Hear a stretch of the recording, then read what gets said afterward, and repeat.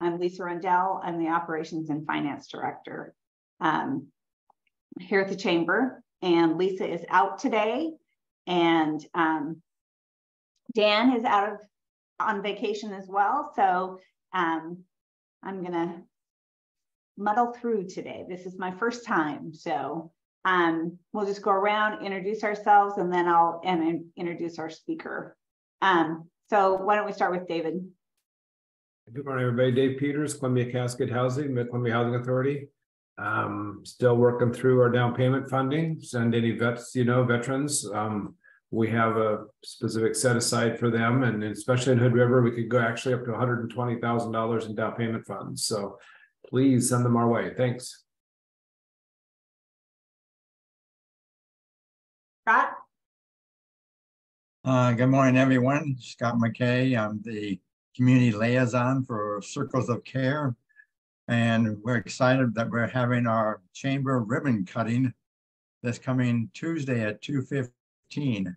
We have an informational meeting for any potential volunteers and current volunteers at 1 to 2 o'clock at the Mid-Columbia Senior Center.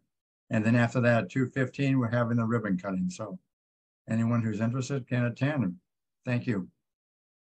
Thanks, Scott. Casey? Good morning.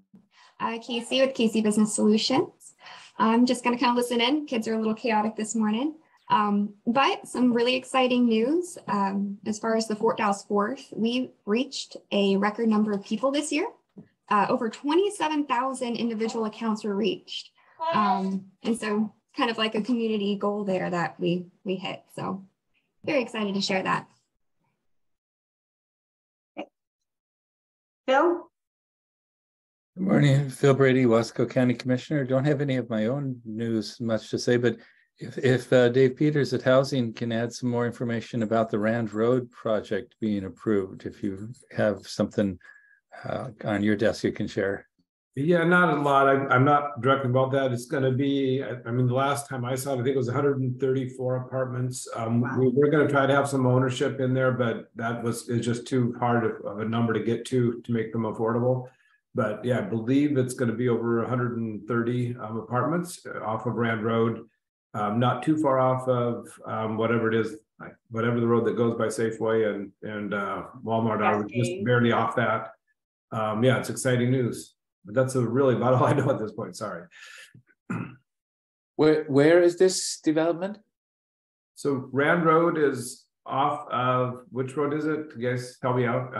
Cascade, sort of between Walmart and Safeway. Oh, in Hood River. Yeah, up the road from there, about I guess it would be about the equivalent of a block, kind of about where the bluff starts. There's a little bit of a rise and then a bigger rise. It's right, starting at that bigger rise is where the apartments are going to be. Got it. Thank you. Okay, Philip, you can go next. Good morning, Philip Masher, Sotheby's Real Estate, Dalles Arts Center, and Planning Commission.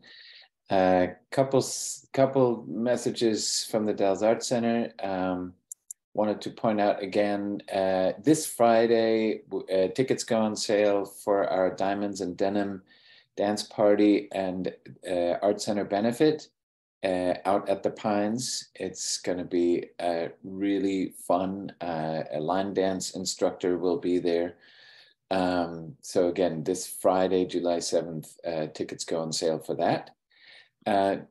Today, this evening, we are opening the current exhibit called Geometry and Whimsy. Two local artists, Myrna Anderson and Charlene Rivers, are showing Oregon landscape paintings in really interesting and different techniques. And then I also just once more wanted to point out the really cool Music in the Parks series that the library and Parks and Rec put on in City Park on Wednesdays at 6. Last night was a puppeteering show. Last week, Victor Johnson played a concert. So check out the library's website for the program and hope to see any and all of you at City Park one of these weeks. And that's it from me. Thank you. Thank you. Tanya? Good morning, Tanya Brumley with Northwest Natural. I just want to let you all know that United Way, the Columbia Gorge, has one of our fundraising concerts, which is coming up July 21st at the Bargeway Pub. The money that we give away in the gorge, or that we earn in the gorge, stays in the gorge. And so this is one of the fundraisers to help with all of our local nonprofits. So it'll be at Bargeway on the 21st. Tickets are on sale online, or you could buy them at the Bargeway, or you can also buy them at the Chamber. So we're really grateful for that. We have 2 bands this year, so we're super excited. There is an auction in between the bands of about 12 items, and you can also win or take a chance to win a e-bike. So we're excited about that as well. It's a pretty high quality one. So $50 raffle ticket will give you the chance. So if you have any other questions, let me know. Or go to the United Way, the Columbia Gorge website. Thanks, Tanya. Rob? Good morning, Rob Garrett, Mid-Columbia Senior Center. It's kind of the dog days of summer right now. We're just working on staying cool. We have no big events going right away. Just the typical stuff we have going on. Of course, Scott's ribbon cutting next week will be here. It's a good thing that he told me about it, so I get the right date. Thanks, Scott. Anyway, just business as usual down here. We're busy with music every day at 11 a.m. and just all kinds of fun stuff going out throughout the day in all air-conditioned rooms. So come on down and join us. Thanks. Travis? Good morning, Travis Stray, Adventist Health, Columbia Gorge. It's been a while since I've been on. We've had a few things happening here, formerly known as Mid-Columbia Medical Center. So we had an incredible celebration on June 14th, where we launched our new name, our new logo. We are now officially part of the Adventist Health system. The differences are already being made. There's integration projects are already starting to happen that are going to make our healthcare system that much better. So if you are a patient, everything is pretty much still standard, seeing your same providers, seeing the same friendly faces that welcome you to the clinic. But we are starting to make some differences here internally with some new equipment purchases that will make some differences, as well as I think some things that the employees are going to get notified on by the end of the week that are going to really, I think, bring some smile to their faces as well. So we're super excited to be part of the Adventist Health family. Our new name is Adventist Health Columbia Gorge, and we're looking forward to a bright future in healthcare. Okay, thank you. I got a question for Travis. How long is it going to take you to stop saying MCMC and start saying AHCG? It's going to take me a while. Well, Scott, you did not hear me say Mid-Columbia Medical Center at all, so the change has already happened for me. But I'm only been here for about 2.5 years, so it's probably pretty easy. One thing we were pretty much told by Adventist Health is we do not use our 4 letters as an acronym. So we are Adventist Health Columbia Gorge, or we are Columbia Gorge. So we will start a kind of a public branding campaign here in the next couple of weeks to let everyone know. But I think there's nothing wrong with we have a 122-year history in this community. So looking at us as MCMC is not a bad thing either. But we're very excited for the future. Thank you. Everyone can say it with me. Adventist Health, Columbia Gorge. Okay, thanks, Travis. And Sue? Hi, good morning. Columbia Gorge Community College Foundation. I'm Sue Davis. I'll keep introducing myself for a while since I'm still kind of new, and I apologize. I have a little cold, so I'll make this kind of brief. Things are quiet on campus right now. We're in our summer session, so I think we only have about 150 students on campus. We are working pretty diligently on the Columbia Gorge Community College Foundation golf tournament. So I have lots of information on that if anyone's interested in playing golf or sponsoring for that day, which is September 9th. It'll be our 23rd annual golf tournament and the second year that it has been run post-COVID. So we're excited about that. Another just small bit of news that I'll share is that our electric vehicle chargers are now up and running at our Hood River campus. So for students or faculty or staff that need to charge their vehicles while they're on campus, those are now hooked up and ready to go. And I think that's it for the updates for me today. Okay, great. Sue, make sure you get all that information to the chamber because we can put it in our e-blast and out on our kiosk. So Okay, thank you. I will anytime do any that. of you have an event, just let us know and we can help share that. Sounds great. Thanks. All right, thank you. Matt, Cole?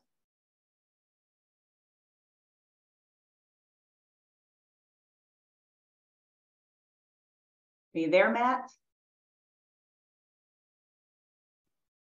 You picked on me while I was standing on the other side of my desk. Oh, sorry. Matt Cole, Direct Line IT. Not much going on with us. Focusing a lot on AI integrations lately. So if you're ever interested on automating tasks within your business, let me know. Okay, thank you. I think that's everybody. If I've missed anybody that's popped in, just speak up. If not, we'll go right into our speaker, Robert Wallace, who is with Wy'East Resource Conservation and Development. Robert has worked with the agriculture sector and rural small business throughout the region. He has agreements to work with the Rural Electric Co-op and the PUD and supports their energy conservation program. So with that, Robert, I'll just let you take over. All right. Hey, good morning, everybody. So I'm calling in from the south side of Duper this morning, off Duper Gap Road. Yeah, so hey, I'm Robert Wallace, and I'm the executive director at Wy'East RC&D, and I've been with Wy'East since about late in 2009. And originally, before that, I'd worked in manufacturing on the port of the Dalles. I worked for Home Shield when they first came to town. I worked for Insul Foam back where the city headquarters is now and stuff. Back in the day, I was the production manager for Insul Foam and then the plant manager for Home Shield. We started in Hood River on the port there, and then actually moved to the Dalles and built the new facility there where Powder Pure is now down by Google. And so I had also started doing home inspections. So I'd worked with a lot of the realtors and stuff. And back in about 2008, the housing market took a dive, and people weren't buying and selling houses. And so things were kind of slow. And I seen an ad for a group called Wy'East looking for someone to do agricultural energy work.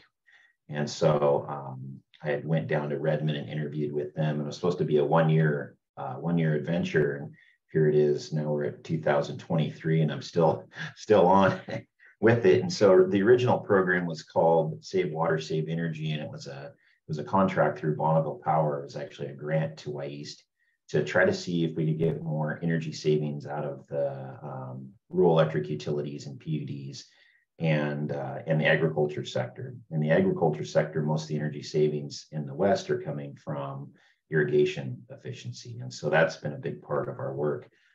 Previous to that, Wy'East actually formed in 1994, and they did a lot of kind of rural development type work. We're a nonprofit 501c. We had offices in the Dalles and then also down in Redmond. And originally, Wy'East covered a 6-county area, all local, a local board of directors. We covered Hood River, Wasco, Sherman, Crook, Deschutes, and Jefferson counties. And then in about 2013, we actually used to receive money out of the Farm Bill because we're kind of I call it a nonprofit cousin of NRCS. We actually used to have an NRCS staff person, which that's part of USDA. And they were a coordinator for us. They did a lot of the grant writing, a lot of the project management and those things. Well, the funding in the Farm Bill went away and our coordinator went away. A lot of the RC&Ds across the United States actually went away. And so Oregon used to have 8 different RC&D councils throughout the state. Each of them had 6 to 8 different counties, and they did kind of rural development, conservation type projects and stuff. And so we've actually been able to survive through our work with working with the energy part in the rural sections of the state. And right now, there's really only 2 RC&D councils still in operation in the state of Oregon. We're one of them, and then Cascade Pacific, and they're based out of Corvallis, Oregon. And so I think for today, what I'd like to do is kind of talk a little bit about Wy'East and kind of go through some of the work and programs we're working on. Some of it's not overly exciting, and some of it's extremely exciting. And so I don't know if I can share my screen here. Try this. So you guys should be able to see kind of our logo up there now. And so what I'll do is just kind of get, so I go through the slides here. Figure out how to move. Okay. So Wy'East, our activities, we work a lot with USDA REAP program, which is Rural Energy for America program through USDA Rural Development. We also work a lot with Energy Trust of Oregon. We actually are the irrigation lead for Energy Trust of Oregon statewide as of January this year. And so that's a new contract for us. And with that, we help with all the different irrigation projects for the investor-owned utilities, such as Pacific Power and Portland General Electric. And then we also have contracts with Bonneville Power Administration, and then also direct contracts with some of the rural electric co-ops. And so we work locally, we work with Wasco Electric Co-op, Northern Wasco PUD. And with that, we help with all their irrigation projects, any sort of pump upgrade, variable frequency drive, sprinkler hardware upgrades, those types of things. And then one of the other programs that's pretty big for us, we've been working on for 3 years, is called E-Farms. And that's, we brought in electric tractors, electric pickups, and then we've also got some like Polaris electric side-by-sides and some other equipment on the way. And so I'm going to try to show some photos of all this. And really, this program in Wy'East is really based in the Dalles. We've got an office out with the Soil Water Conservation District on the port. And most of us are working from home, kind of working remote. COVID definitely threw a kink in, you know, kind of folks working together. And so we've kind of stayed pretty much remote and stuff. And so staff-wise, me on the left. So I'm not only the executive director, but I'm also what they call a certified energy manager. And so I'm not an engineer, but I've got a certificate basically to go in and analyze a system and calculate the energy efficiency or calculate like a solar system, how much energy it would produce and those types of things. Sarah Sweetster, Sarah's from Dufur here also. She's our admin finance person. Michael Clues.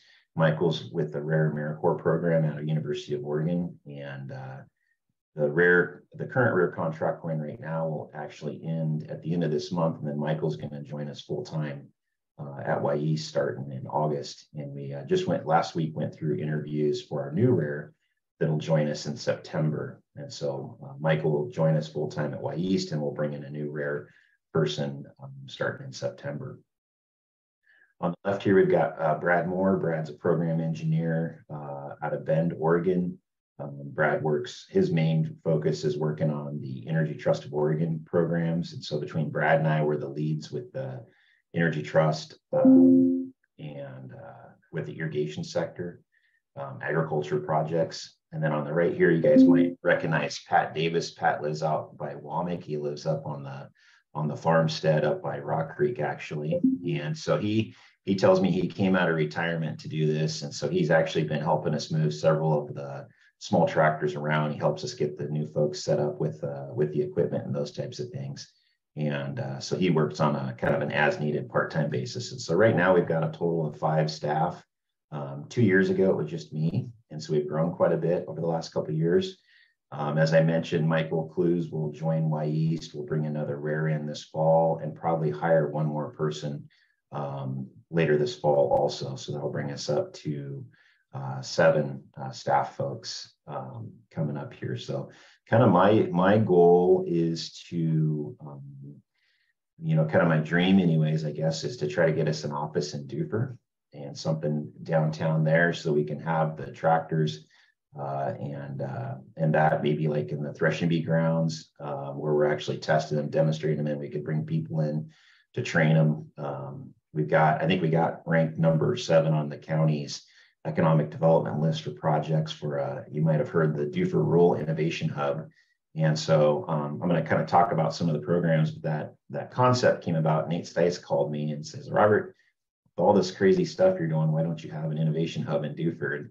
And kind of planted the seed. It was a little bit of kind of a joke at first, but I think maybe there's something to it. We'll kind of see if we can't pull something together. as we move forward with that. So that's kind of a quick intro on Wy'East. And what I'd like to do now is kind of talk a little bit about some of the different programs we're working on. And so I'd mentioned the contract with Bonneville Power Administration, locally working with our local utilities on their efficiency programs. There's not, most of the cherry orchards in the Dalles they're water supplied from the Dalles Irrigation District. And the Dalles Irrigation District's actually a federal reserve customer of Bonneville Power. And so they pump their water straight off the Columbia there and pump the water up to reservoirs up on the hill, then it gravity feeds down to the different orchards.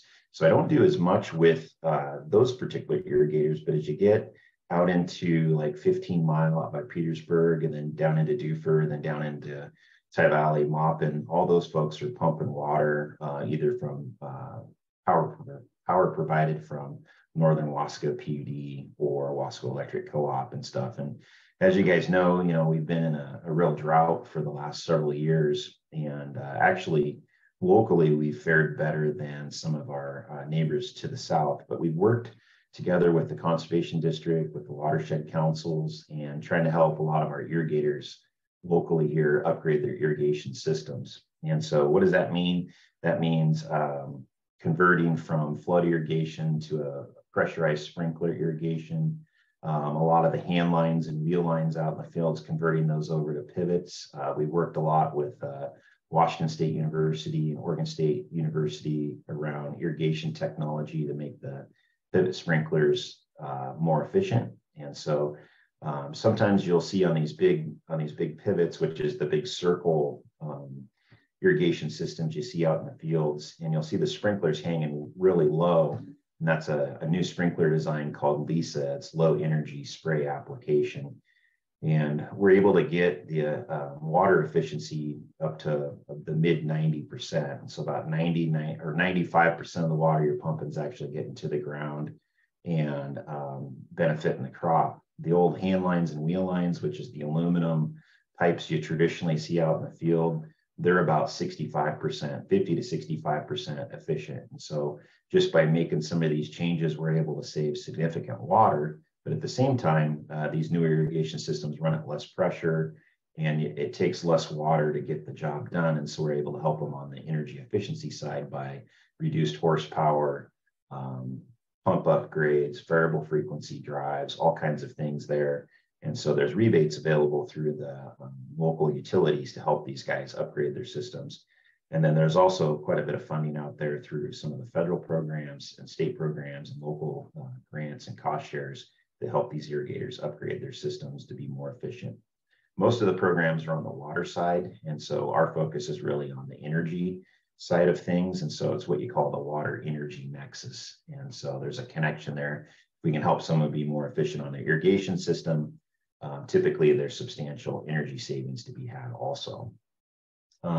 As I mentioned, Energy Trust of Oregon, we took over, they put their contract out to bid statewide, and actually we're working under another engineering firm out of Portland called Energy 350 that handles all the industrial and agricultural energy efficiency programs for Energy Trust of Oregon statewide. And so myself and Brad Moore out of Bend are really working to focus on those programs. And so that really takes us, we do quite a bit of travel. I think last year I put 40,000 miles in my pickup traveling around the state. So we're all over the place.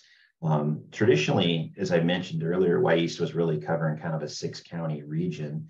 And when our funding out of the Farm Bill got cut, so did a lot of the strings and restrictions as far as what we could do.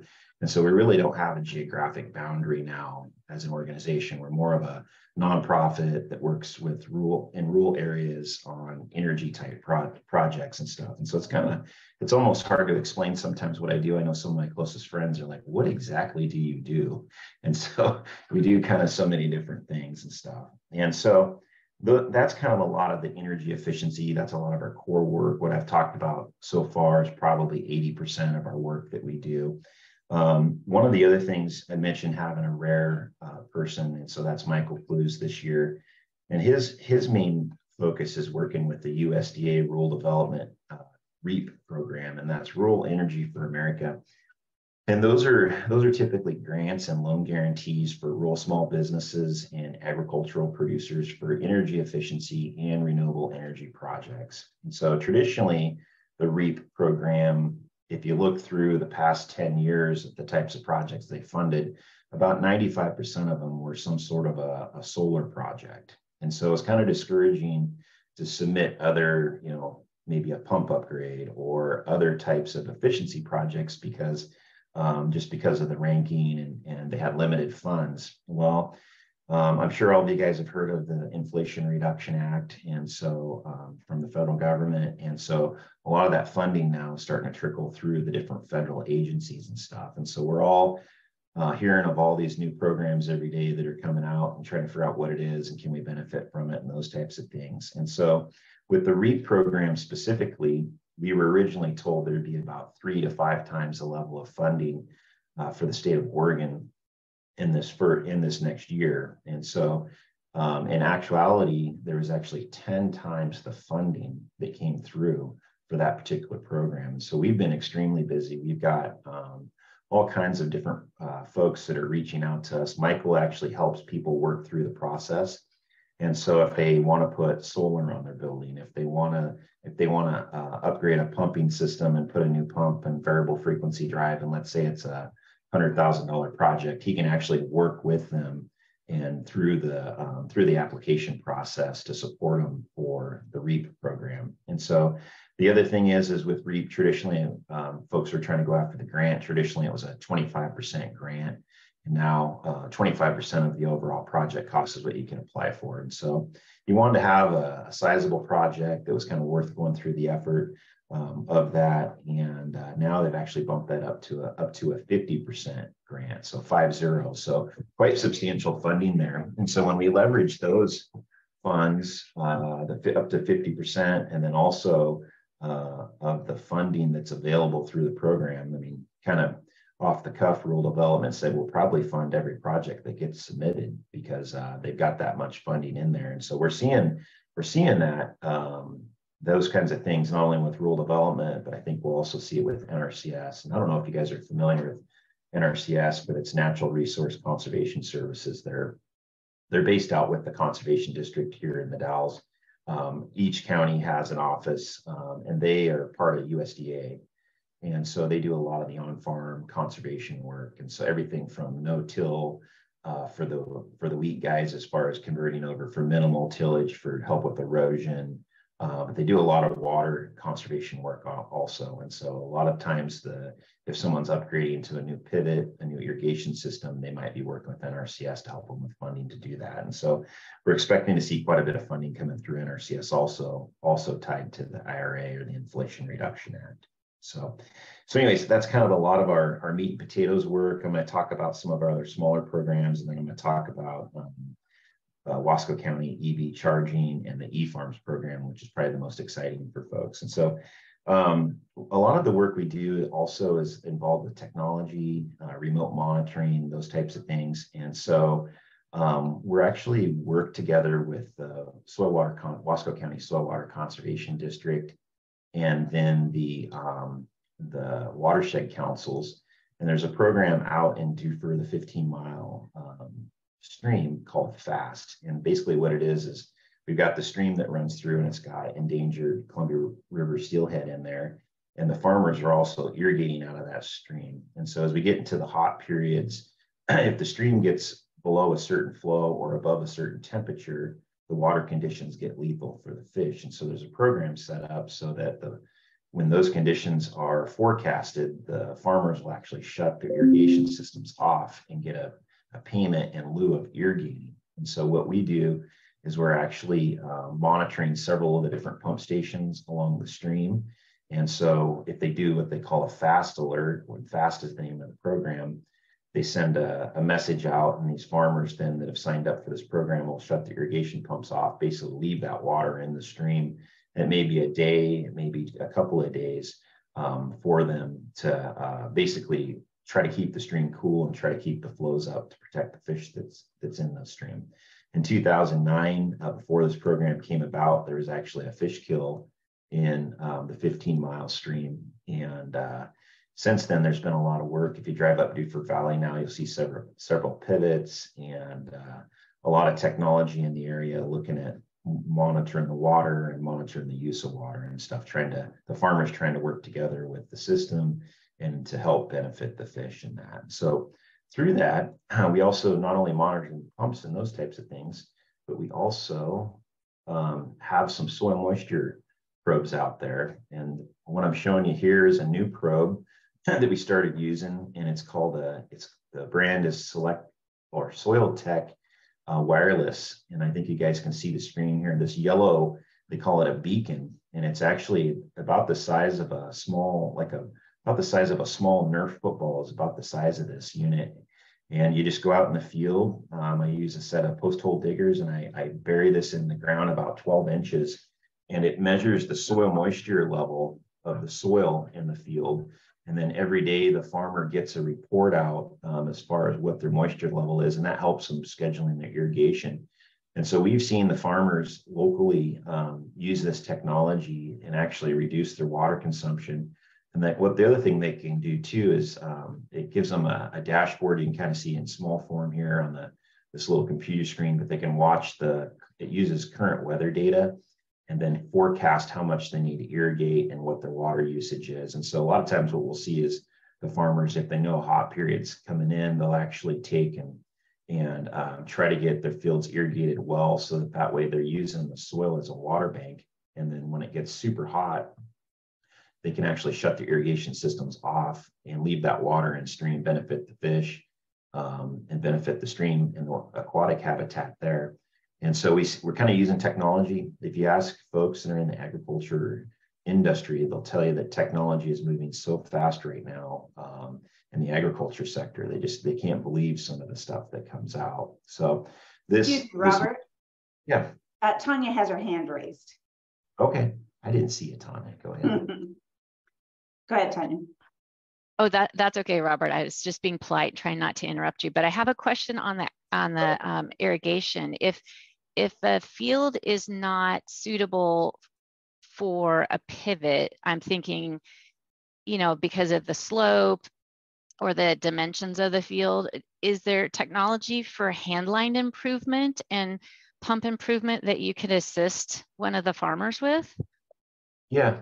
So a lot of, so I talk a lot about pivots because that's kind of the future, as far as, but, the most efficient systems, but not every field is suited for a pivot. And so there's some new sprinklers that Nelson Irrigation has developed that are much more efficient than the traditional impact sprinklers, the brass impact sprinklers. And so a lot of the core programs through the utilities is just sprinklers, nozzles, gaskets, those kind of the sprinkler hardware things, so that you're basically putting the water on where you want and that your irrigation system isn't leaking everywhere. And so for sure, if you have someone that has if someone locally had an irrigation system they want to upgrade and it's older and it needs some maintenance and stuff like that, there's utility programs they can work with. But also through the conservation district, they have OWEB, which is Oregon Watershed Enhancement, small grants that could be available to help with an upgrade. And then the conservation district, the Wasco County Soil Water Conservation District, has cost share programs, and they will actually help oftentimes if you apply to that program. So there's a few different sources of funding out there. And that's one of the biggest things we do when we talk to our local farmers is we try to look and see what different programs they may qualify for and try to help them, get in contact with those different organizations and stuff. And so for sure, our programs aren't only for pivots and the bigger systems, but also the smaller irrigation systems. Okay, no, that's great to know. Get some contact information from you. I know there's a lot of hay farmers out there that are kind of struggling, and those fields, as you know, the expenses, the pump and the electricity and the time on those hand lines. So anything to help the bottom line would be beneficial. Yeah. Well, and I'll say too, I think, I talked a little bit about rural developments programs around more funding coming in. And I mentioned, I think you're going to see the same thing with NRCS, which NRCS funds a lot of irrigation systems. And so I know locally the county director with NRCS is looking at different funding pools. They kind of have they have a different approach on things. They take local feedback, then try to identify a geographic area, a watershed, and then focus funding in that area. And so I think over the next few years, you're going to see NRCS come out with several new programs or new funding around irrigation efficiency.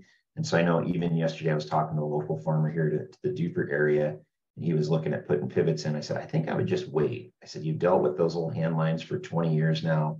I think if you wait just a little bit, I think you're going to see more funding and programs coming through NRCS, and then we'll leverage the federal funding through NRCS with maybe cost share through the conservation district to make sure you get your rebates through the utility, and it'll help you out quite a bit for making those upgrades. But there are things you could do today to try to make the system you have as efficient as possible. So kind of, do I wait or do I move now is part of the question a lot of times. Thanks, Robert. Hey, Phil, I see you got your hand up there. Thank you. Two things. One is, can the REAP funds, beyond just direct agriculture, also reach out to help? I'm thinking of small agricultural communities that want to renovate their well system. So it's not a municipality; it's unincorporated, but it's not direct agriculture, but it is an agricultural community. And then also follow up. Are you involved in the aquifer restoration project on 15 Mile, the insertion wells? Yeah. And then, so your first question, are you asking on REAP who it can help, the REAP program? Yeah. How broad is the definition of agriculture in that sense? Yeah. So it's agricultural business, and I think with that they need to get at least 50% of their income through the farm business or a rural small business. And so the challenges we get sometimes, the people that maybe aren't eligible would be some of the nonprofit groups, the community center, any sort of special district or government. They're not eligible for the REAP program. But if it's a small business, and so let's say the hardware store, or let's say they don't get 50% of their income, they have a farm stand and they don't get 50% of their income from the farm stand, will they just be a rural small business? What I mean? So they could then apply for that. So okay, thank you. So my other question was regarding the insertion well project on 15 Mile. Are you involved in that? Yeah, we are. And I did all the remote sensing and data monitoring for that project. And so basically what that is we did a demonstration project up Dufert Valley. And so we actually put an infiltration gallery in. And so we pulled water out of the 15 Mile stream early this spring, kind of late winter, early spring.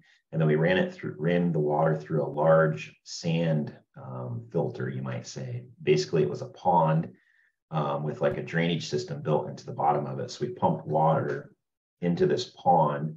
And then there was a layer of about 10 to 12 foot of sifted soil, and then a drainage system under that. So you pump the water in, it drains through this soil sand filter, and then into a drainage collection, kind of look like a septic system, you might say.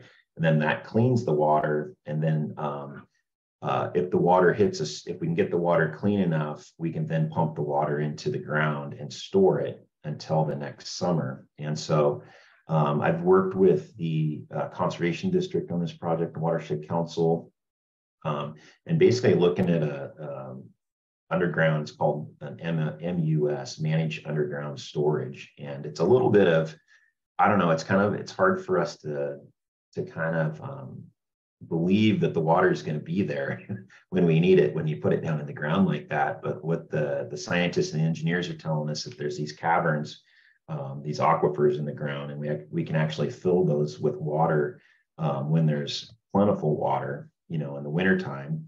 And then in the summertime, we could actually take and pump that water back into 15 Mile stream.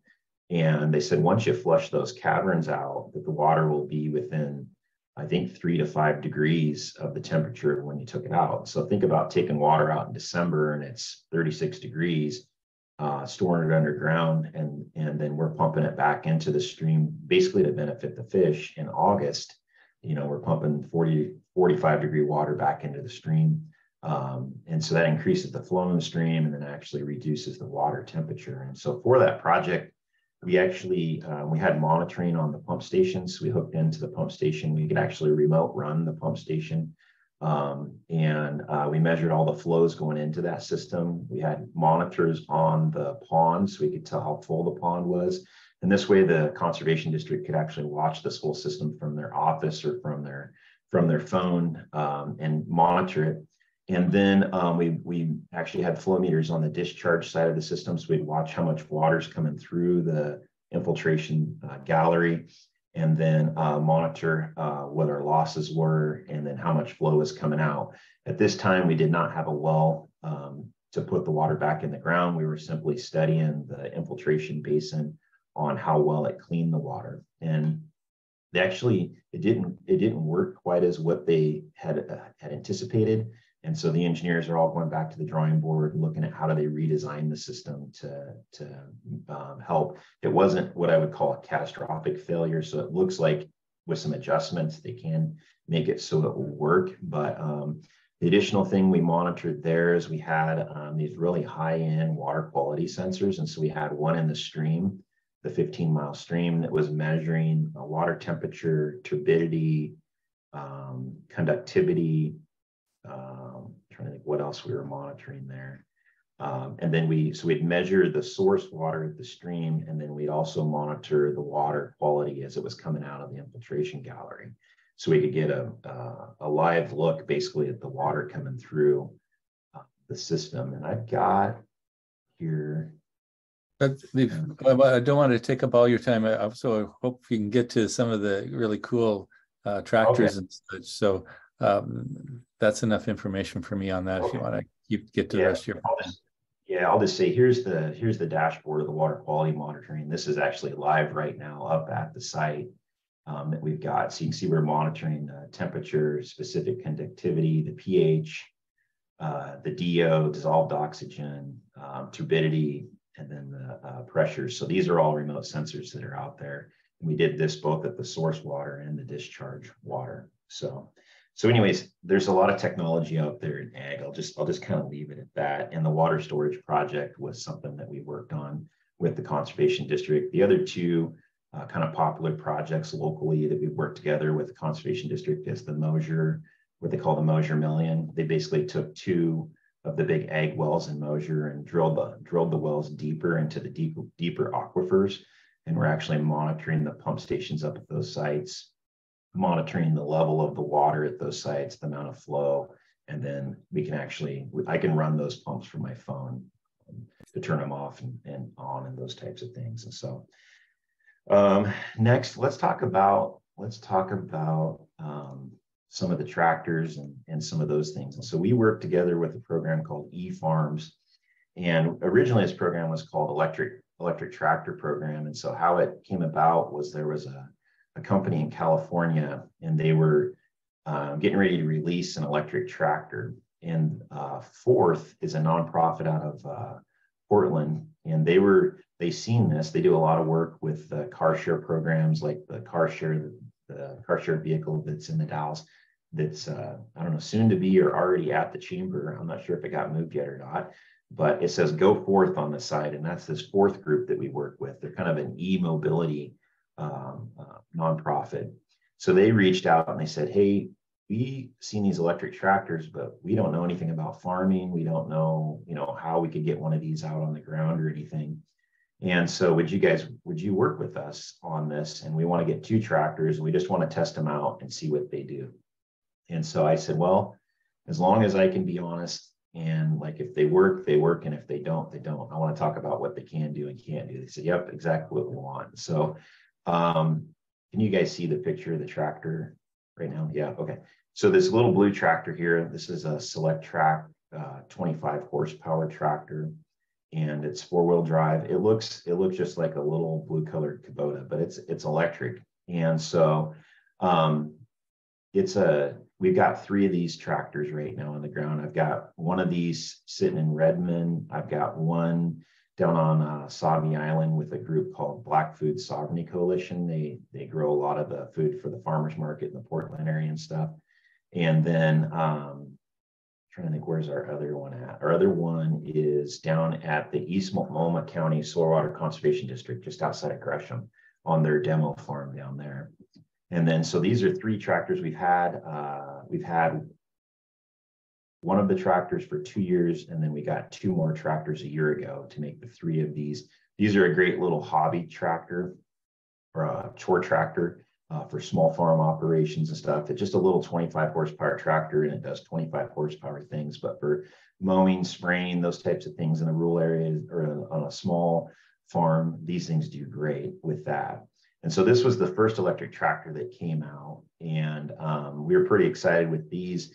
We've had these all over the place. Oregon State University is working with us on the data analysis. I've got remote SCADA systems on all these tractors, so we're monitoring how much energy they use, how long they run, what types of tasks they use them for and stuff. And so the goal of this program is, we know there's a lot of electric powered equipment and vehicles that are being released and stuff.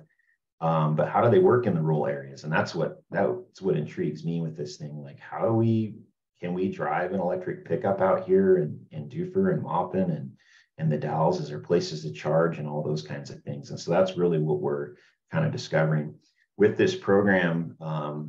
Senator Merkley helped us out. We've got $1.5 million grant through U.S. Department of Energy that'll go in to help with additional equipment, and we'll be bringing additional tractors and stuff into the area. And these units basically are set so they can be loaned out to farmers that have a similar piece of equipment, and they can test it side by side with their tractors in that. And so this is the first tractor I'm going to show you next. This is our latest tractor we got. I don't know if you guys can see this picture was taken last week. Yeah. Phil has his hand up. Oh, sorry. Phil. No, you're fine. You're on mute there, Phil. Mute might be leading to your next slide. I haven't seen the next slide up, but my question is, the word is that tractors are great except for when you need high horsepower situations. And so I'm wondering if hydrogen fueled farm vehicles are on the horizon. I know Tanya's organization is working on hydrogen fuel. So is anything in that coming down? Yeah. So I'll finish on this Monarch tractor, and then I'll talk a little bit about hydrogen and that. So this the Monarch tractor here, we just received this last Wednesday, and so this is actually, it's got one of the Black Widow Reno groomers on there. And this is actually up Dufur Valley, where I took this photo. And so Robert, I'm still seeing the solar track. Oh, are you? Well, let's fix that. Yeah. All right, no wonder no one's excited to take a look at that tractor. Okay, can you see a different tractor now? Okay. Yeah. All right, so this is this tractor is manufactured in Ohio and California, so it's American made. It's called the Monarch. It's a startup company. It's a 40 horsepower tractor. It's really designed to work in the orchards and vineyards. And so fully electric, it's driver optional. And so this tractor will actually read it up in the cab and the roof there. It's got all kinds of technology, cameras and everything. It'll actually, as it goes down through an orchard or a vineyard, it senses where the vegetation's at, and it drives right down the center of the row.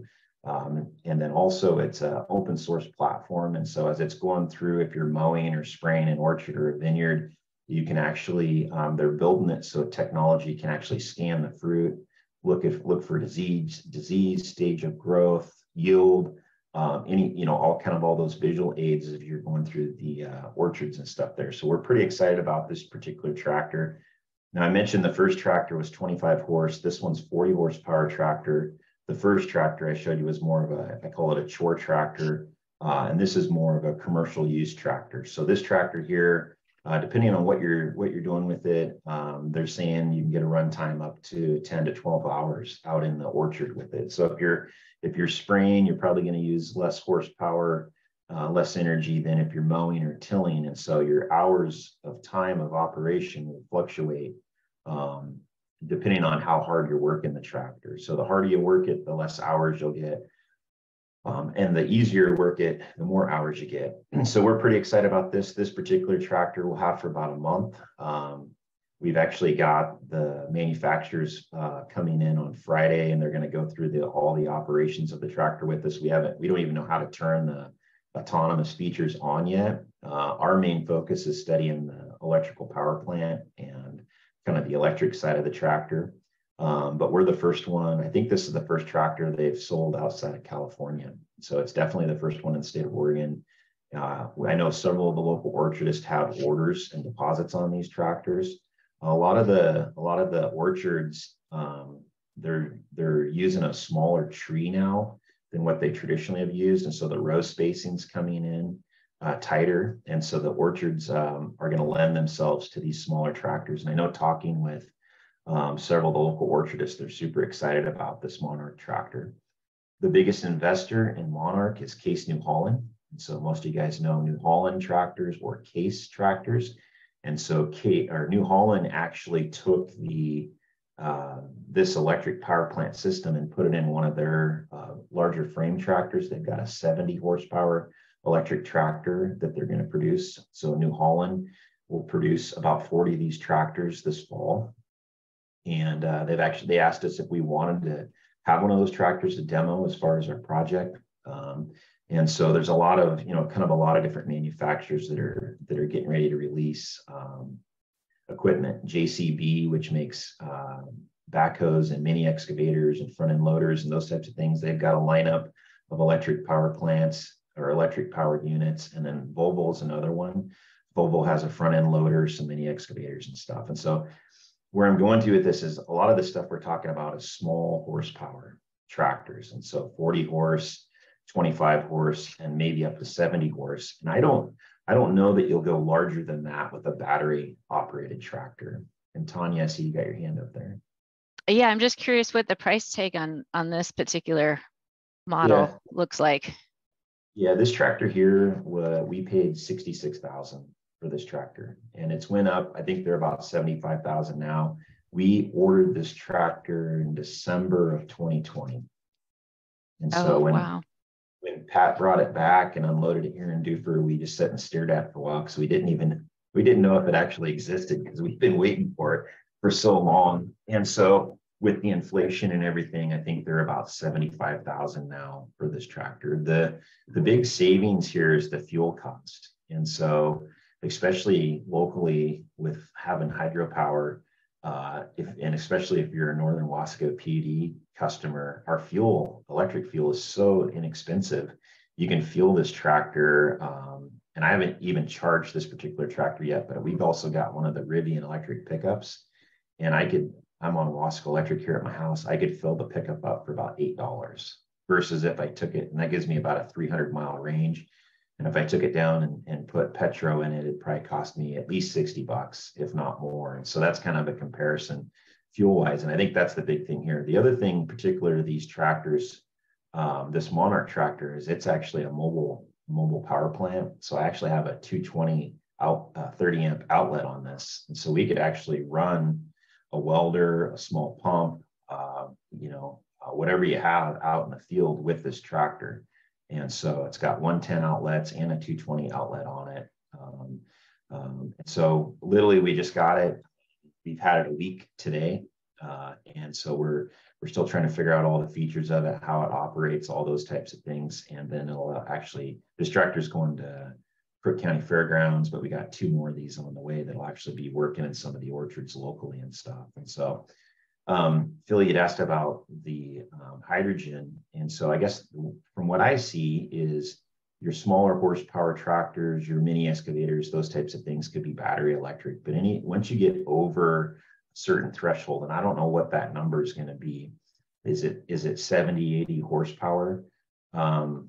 the amount of batteries you'd have to carry to run that bigger equipment would be monstrous. And so I think that's where hydrogen is going to come in. And so New Holland has I told you about the electric tractor. They've also got a methane tractor that they've developed. And so methane, their thought there is a lot of these dairies have digesters on them. And so that they can then use the methane off the digesters to actually run the farm equipment. Cummins engines, Cummins, traditionally known the Cummins diesel engine, they've actually made 2 hydrogen combustion engines. One of them is the same engine that's in all the Dodge diesel pickups. And so they basically took the same block and they put a different head on it, but it's designed to run on hydrogen. And from what I hear, about 2027, that they'll actually be offering that in the Dodge pickup lineup. And so what I'm saying is, I think a lot of the larger horsepower, that's where you're going to see hydrogen. So I'm going to say 70, 80 horsepower and up, big potential for hydrogen. We hear about the hydrogen hub up out of the Boardman, Hermiston area, and possibly piping that hydrogen down to Google. And one of my questions has always been, well, what else could we do with hydrogen if we had it in the area? And I think the answer is running a lot of the large horsepower, whether it be trucks or tractors or what have you. But there's been a lot of talk on hydrogen. So there's 2 types of hydrogen. There's combustion hydrogen, and that's what like Cummins is working on through their traditional combustion engines. And then there's hydrogen fuel cell. Hydrogen fuel cell is just basically another form of an electric vehicle. It's instead of a battery pack that's powering it, it's a hydrogen fuel cell that's powering that electric vehicle. And so I see big potential in hydrogen, I think, in just a matter of time. So hey, Robert, we're coming up on 8 o'clock. Okay. So real quickly, does anybody have any questions for Robert? Please give us your contact information if you can drop that into chat. Okay. Yep. I'll do that. So really great information. We may have to have Robert back. I'll talk to Lisa about that because I think he has a lot more information to share. So one more time, does anybody else have any questions? Can I come out and visit on Friday when your folks come in? Yeah, sure. Come on out, Phil. Okay.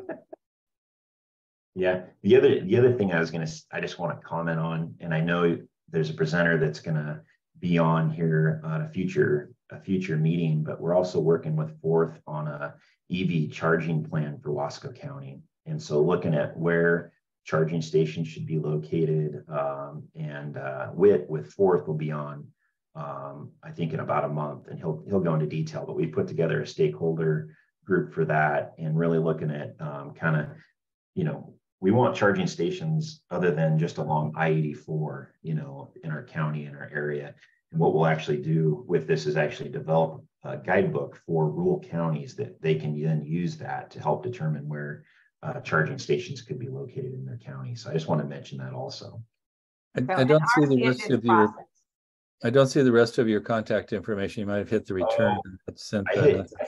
Yeah, hit enter. Yeah.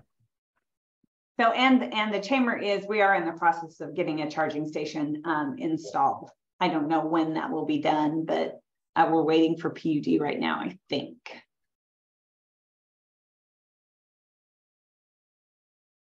Yeah, I was worried I was going to have enough to talk about, so I think you did well.